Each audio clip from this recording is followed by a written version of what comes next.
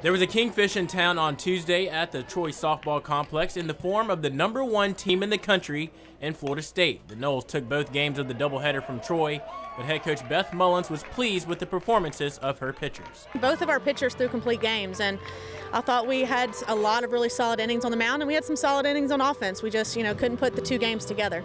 Rachel Rigney Brown went 7 strong in the first game, and in the second game, it was Claire Graves that went 7 innings, giving up only 2 runs. Coach Mullins commented specifically on Claire's performance. Yeah, I thought she threw well. I mean, her velocity was up. I mean, she had a couple, instances where she kind of lost command, but we've worked all year on her being a one-pitch warrior, and I think that's what makes her great. Is she'd have one bad batter, and then she's going to come back and dominate the next pitch. So one of the things that the Trojans say in their post-inning huddles is fight.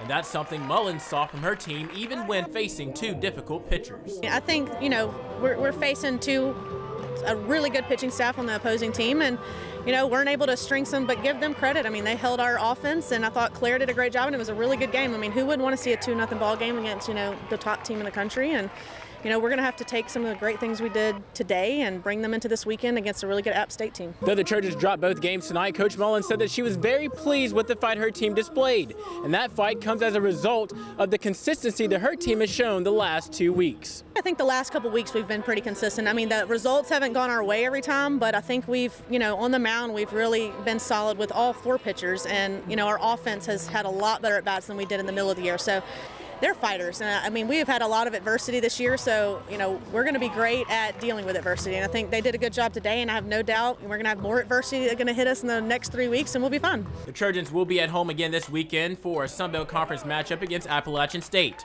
Jahmal Kennedy, Troy, TrojanVision Sports.